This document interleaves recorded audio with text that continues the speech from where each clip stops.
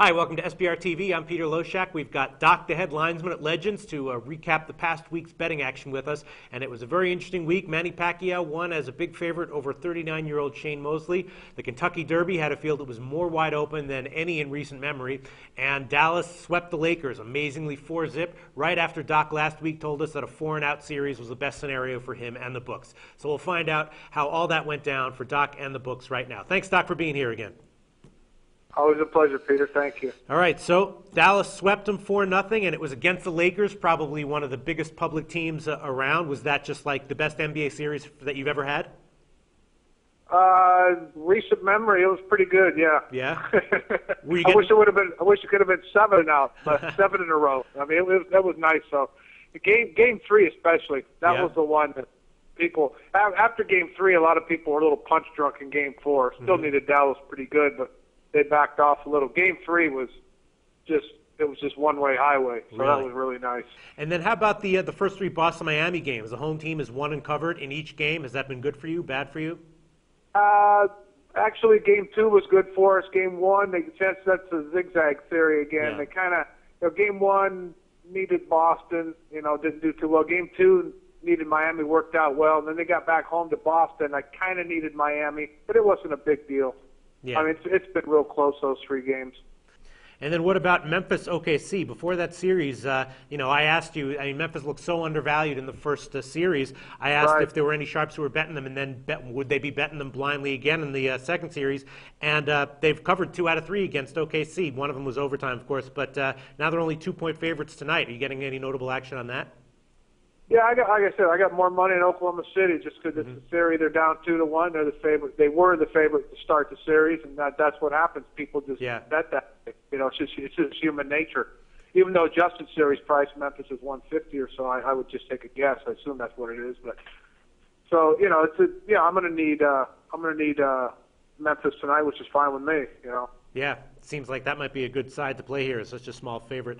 And then what about the Pacquiao fight? Did you get a lot of people who bet huge I got a lot. boxing I get a lot of little stuff. Spreads like that, people don't go crazy on. I mean, I had a couple of guys lay like 8 1/4 for big money, whatever, 40 to win 8, big deal. But every little guy, I don't know, all the little 25s, 50s, and 100s, of course, were all in the dog. So it was an okay fight for us. We did okay on it.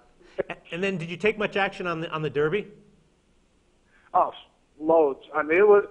I was up at 4:30 Pacific, 7:30 Eastern. First thing I did is put my bet ticker on and get warmed up. First thing I saw was a horse bet, not a sports bet. I mean, and they come in all day long. Really? The $2 bettors, the $2,000 bettors. I mean, you write so much action on that race. It's the greatest thing. I mean, we did good on it, but I mean, a lot of people had Nero in the 16-19 box. Nobody really had Animal Kingdom to win, but they had the exacta. But they exact out a few times. That was about it. You know who did have Animal Kingdom to win? The SBR TV video promotional video. Oh, nice. Yeah. Very good. Animal Kingdom. I'll tell you, I thought 5 horses could win the race. I told my friend 12, 13, 15, 16, or 19, and they ended up running 1, 2, 3. But, of course, I lost the race. I ended up betting the 19. You're a bit of a horse expert yourself, aren't you? You've been doing it for years, right? Since I've been 14 years old. The longest stretch I missed was 2 weeks when I got married. Yeah. All right. So Animal Kingdom, there were all these in the SBR, as I said, in the SBR TV promotional video, they picked him and Pants on Fire as the 2 best bets. The big knock was, though, that he had never run on dirt before. How much does that matter to you? Are you surprised that a horse that never run on dirt was able to win the Derby? Yeah, it matters. It matters it really matters in the maiden race, 6 for blah blah blah, all these little races. But you get to a mile and a quarter, a lot of it isn't surface. It's stamina and and what kind of legs they got under him. He's run some longer races. He likes turf, and that race ran at Turfway that he won. The horse around second, I actually thought ran pretty good, decisive moment, but he just didn't look like a mile and a quarter horse, and obviously the winner did. It's just one of those things. Who's going to be finishing?